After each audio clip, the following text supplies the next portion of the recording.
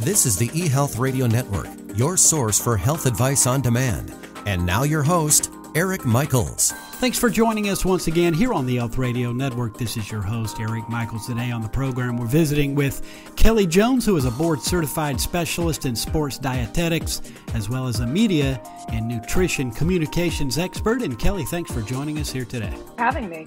Hey, you're more than welcome and great to have you out. Thanks for your time. So for starters, and a good place to start, tell us about your job as a sports nutrition dietitian.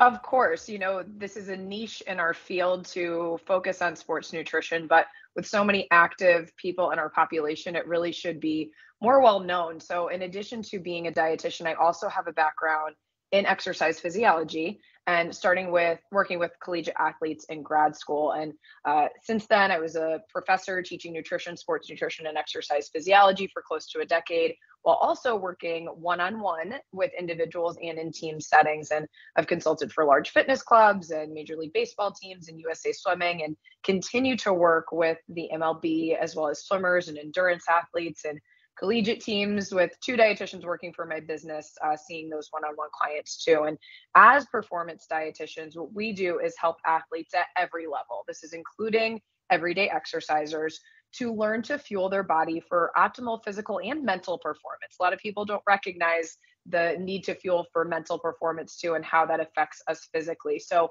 on a one-on-one level, it's important to understand personal performance and health goals for our clients, as well as the nuances for your preferences and lifestyle that determine differences in what your fueling strategies might be versus your spouse or a friend who exercises with you or a teammate. Then when we look at our larger and group and team settings, or if we're working with a national sports organization, I deliver information on general sports nutrition science and kind of sound bites that really can stick with people, along with practical ways that an athlete or audience can actually follow through with incorporating that science into real practice. And then a lot of that comes back to eating more of certain nutrients at certain times, and also learning the right convenience foods for them to use too. Awesome details to get us underway here today. Now, what do you recommend to your clients, both professional athletes and fitness enthusiasts, to help them perform at their best? I'm sure listeners would love to hear your response to that. Yeah, as I mentioned, we're looking at both physical and mental performance here. So from a nutrition perspective, to really perform your best in those areas, you need to consider nutrition as part of your training with your schedule in mind, right? So whether we have an athlete who's heading to practice at specific times each day, or you have an average everyday exerciser who is planning their workouts into their routine, that timing is important to them. And we want to make sure that we're timing our nutrition to go along with that too. So that is one of the areas we start in, but this includes not just before and after you're exercising, but also during activity for some people too. And with such demanding schedules, helping athletes and active adults eat enough is always number one. And for this, we have to think about emphasizing adequate intake of carbohydrates, protein, and fluids. Those are always the three nutrients top of mind for me.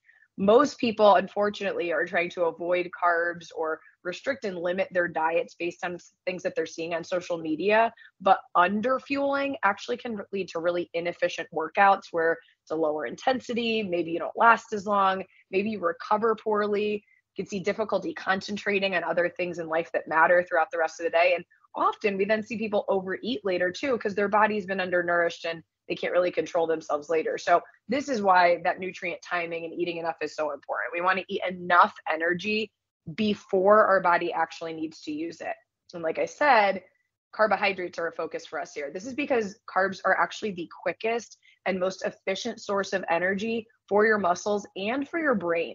So when we're thinking about everyday exercisers who, yes, they're focusing on fitness, they prioritize activity, they also, most of them have demanding jobs the rest of the day. They may have other priorities like taking care of their families and other types of situations like that. And that brain energy really requires a lot of carbs too. So if we're soaking that all up and using that all up to fuel our brain, we're not going to have much left for our muscles or vice versa. So want to really focus on eating enough of those throughout the day.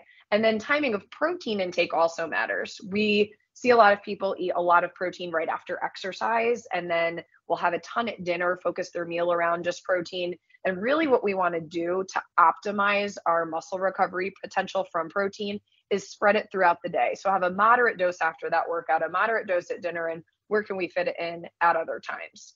Now, all of this is great and things that we recommend, but the evidence-based nutrition facts are important, but they're not going to matter unless the individual can actually take action to make changes for the long haul in their day-to-day life. And this is why I always consider that the lifestyles of athletes and active adults are usually really busy outside of their training sessions too. I've lived this myself as a former Division I athlete in college, and now as a busy working parent who still prioritizes fitness. I know it's not only helpful, but necessary with busy schedules to have really high quality convenience foods as a fueling option before and after our workouts, especially. Fantastic information right there. That is very helpful. Thanks for that. Now, I understand also you recommend the Honey Stinger line of products to help athletes and everyday fitness buffs prepare, perform, and recover. Tell us about the line of Honey Stinger products and the new Honey Plus Oat Bar. Yeah, so as I mentioned, before, during, and after activity, all times to think about our fueling as well as the rest of the day. And Honey Stinger is one brand that really categorizes their products well into that prepare, perform, recover system. So their original signature product is their honey waffle. This is what most people have seen and heard of. It's what they're known for. And this is a thin layer of honey sandwiched between two thin waffles, and it offers this quick acting energy that's perfect to eat in the prepare phase for your workouts, maybe about 15 minutes before training, or you can even have it during longer intensity activity or longer lasting activity to delay your fatigue and maintain your intensity. And this quick natural source of energy is going to get delivered right into your bloodstream, and your muscles are going to pull from that and use it so that you can feel great, have the energy that you need for fueling those muscles, and again fueling that brain too. And this is a product I recommend to everyone from early morning gym goers to swimmers to marathon runners and even umpires and referees that I work with in professional sports. You mentioned their oat and honey bar, and that is their newest product in the prepare line. So again, prepare, we're thinking about what to have before our workout. And the idea behind this was to help you feel full enough without feeling weighed down, so that you don't get into a workout that's maybe at a different time of day where you didn't have time for a full meal a few hours before, or you want something more than just that honey waffle. It's going to fill you up because it's got a good blend of carbohydrates to energize you, a little bit of fiber, healthy unsaturated fats that we know are great for our heart, and 6 grams of protein. But because it's compact, it's not going to make you feel overly full or sit in your stomach for too long. And it's designed, all of Honey Stinger's products go through a really long R&D process to make sure they actually taste good too. We don't want foods that have function and have all these nutrients but aren't satisfying. So this one has this rich, soft nut butter core, and then it's covered in a honey caramel, and then it gets rolled in oats and quinoa crisp. So there's this satisfying crunch in addition to the softness. And then you're getting quality nutrients you need, and it tastes high quality too. So that's their major products in their prepare system. We also have their perform phase for when you're exercising for longer durations. For some people, this could be if you're training at a moderate to high intensity over an hour. For me, I typically recommend this to clients who are exercising 75 to 90 minutes or longer, marathoners, ultra marathoners, or if you're heading to the gym and you do a weight training workout and then you go to a spin class. I see that all the time. So when we're looking at that prepare phase, we want to give ourselves nutrients, but we are going to run out when we're exercising for a longer period of time. So having some energy come in the perform phase that's not going to sit in our stomach and is really quick is helpful. So Honey Stinger has their energy chews and energy gels, as well as a sport hydration mix. So the sport hydration mix is kind of a more natural alternative to traditional sports drinks. Gives a little bit more appropriate amount of sodium and a little bit less sugar than what you typically get. So it can really just maintain your blood sugar. And doing this again, along with 8 ounces of water per serving, is going to extend duration of your activity, maintain intensity. It's also going to keep you from having your blood sugar dip and you being starving and wanting to eat everything after your workout too. Now, they have that last recover phase, right? So we want to get in energy and recovery nutrients after we've worked out. So this recover phase, their key product is their nut and seed bar. And this has, make sure that you have recovery fuel ready to go. We're always so busy it's not always an ideal time to go make a quick meal or be able to stop and get something that's nutritious as soon as we finish that workout. So keeping a nut and seed bar in your gym bag, in your desk at work, even in your car, it's a great way to get in 14 grams of high quality protein to kickstart muscle recovery right after training. It's got a similar texture to that oat and honey bar. But again, the protein really is the focus here. And one really cool thing about it, it offers an antioxidant fruit and mushroom blend that tastes delicious too. And this is a bonus versus some of those other recovery bars that you're going to see out there. So they really are intentional with their line of products, giving you high quality nutrients and the fuel that you need at the right time. Great insight and great information here today shared so far, Kelly. We're speaking with Kelly Jones, who is a board-certified specialist in sports dietetics, as well as a media and nutrition communications expert here on eHealth Radio's Health News, Fitness, and Nutrition channels, a part of the eHealth Radio Network. Now, also, Kelly, what else can you share about being best prepared for an athletic endeavor? Well, if you're training for a race or a competitive event, I mentioned this before, nutrition should be part of your training. And along the way, you want to use some trial and error. You can't just expect to eat a certain food or use a certain product the day that you compete and have it just work out for you. Even if it works for a professional athlete or, again, someone that you know who's doing the same race as you, you need to use some trial and error. Everyone's different. Your digestive tract, your preferences are different. So that trial and error while you're training for quantity of food and timing is essential. And that's why the Honey Stinger line has so many options with their products. So you can find what works for you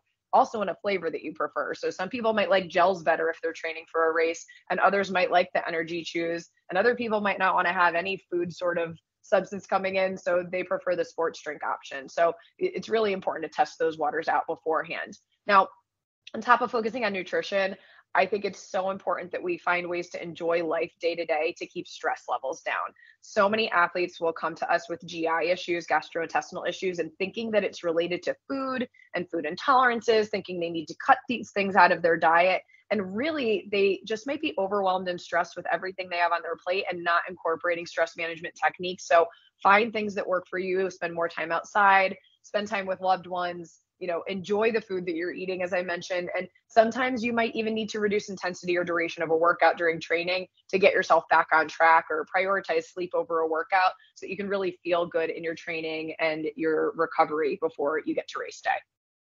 Kelly, really appreciate your visit with us here today and all the insight and information shared. Really appreciate it. I'm sure the listeners found it to be valuable information shared. Where can listeners get more information on yourself as well as the Honey Stinger product line? Well, if you want more information about me, I have a website, kellyjonesnutrition.com, as well as social media accounts. Spend the most time on Instagram at kellyjonesrd. And then to read more about Honey Stinger products and the Prepare, Perform, Recover system, you can head to honeystinger.com or find them at Honey Stinger on social media too. Easy enough, and we'll include these links and other details in the show notes of this broadcast. Kelly, all the best. Thanks for what you do and for joining us here today. Thank you. Again, we've been speaking with Kelly Jones, who is a board-certified specialist in sports dietetics, as well as a media and nutrition communications expert. And for all the details, visit either kellyjonesnutrition.com or honeystinger.com. Again, this has been your host, Eric Michaels, and we do thank you for your continued support of the eHealth Radio Network. Join us again soon for another episode that will help further expand your knowledge on those things that are important to your health and wellness. For more eHealth Radio reports, we invite you to visit our main radio channel site at eHealthRadioNetwork.com. And as always, we do thank you for tuning in. Thanks for tuning in to the eHealth Radio Network. For more information or to subscribe to this podcast, visit eHealthRadioNetwork.com.